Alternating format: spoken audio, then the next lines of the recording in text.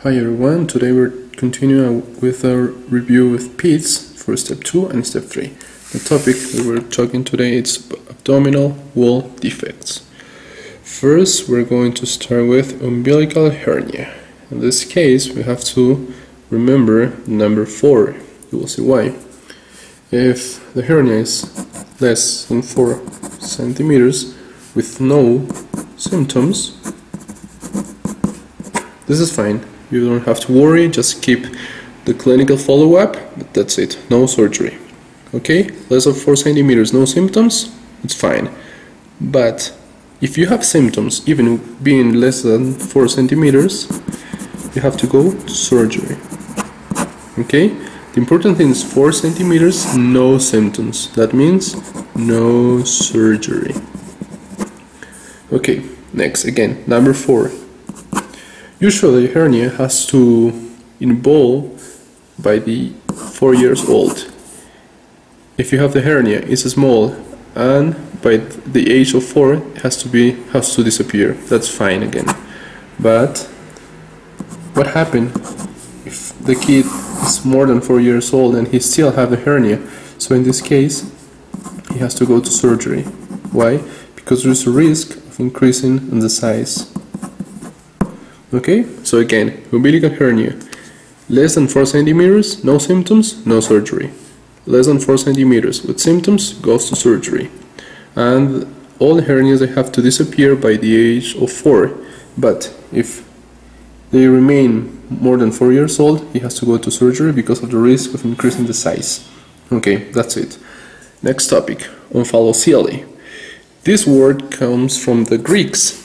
This, especially here, Omphalos, was the name of a temple from Apollo, because they thought that this was the center of Earth.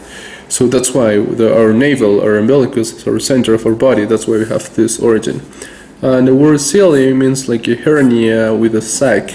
So in this diagram, if this is like your navel, you will have going through the umbilicals, the intestinal content, but yes, we'll have a sac. Also in this case, in the Omphalocele, is good to perform further studies because there is a risk of being related with any genetic syndrome like trisomy 18. So in this case, you will need further studies. Okay, so remember, Omphalos, it's the middle of our body, is the umbilical, the navel, covering with a sac. So it's the content, it's intestinal content covered with a sac going through the umbilicals. And you need further studies because it could be related with genetic syndrome.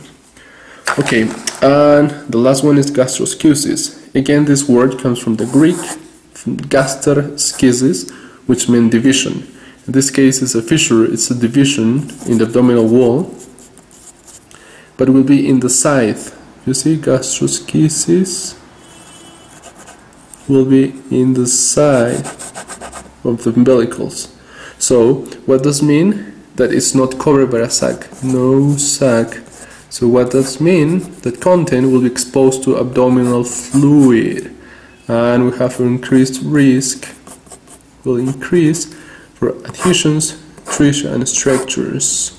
And also the problem here is that since this intestinal content is exposed to abdominal fluid, we have to resect some portion. So the problem is that the short bowel syndrome that we'll have at the end. So it depends the portion of the intestine that has to be removed. Okay, so again, gastroschisis is in the side, it's not in the center like Omphalocele. It doesn't have a sac, so that's why the content is exposed to abdominal fluid, which increases the risk for adhesions, atresia and strictures. And in both cases, if the lesion is small, they can go to surgery. It's okay, they can go to surgery and repair the lesion. But if it's large, if it's really large, and the abdominal content outside the body, it's really large, you have to create a silo.